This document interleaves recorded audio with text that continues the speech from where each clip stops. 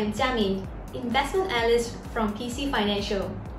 Despite OPEC Plus historic agreement, which means crude oil production will be slashed from May onwards, crude oil prices continued to fall. 1 week after agreement, international Brent crude prices fell 10.8%, while WTI, representing the US crude oil market, plunged nearly 20%. Why is this so? One reason is because the crude oil market is in contango, which means contracts that are due for delivery in future are more expensive than current prices.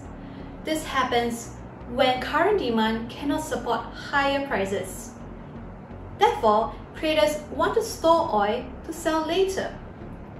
However, given the combination of expiring contracts in the near term, which will result in physical delivery of oil, plus critically low storage capacity, which is a major issue for the US oil markets, meant that traders are forced to sell oil cheaply now.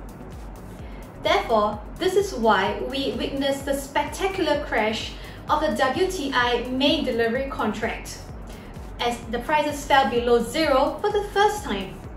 This essentially means that traders are paying buyers to take oil off their hands.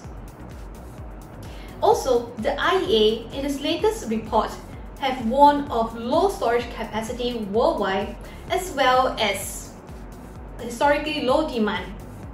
We remain bearish on oil prices in the near term. With that, I end my presentation for today.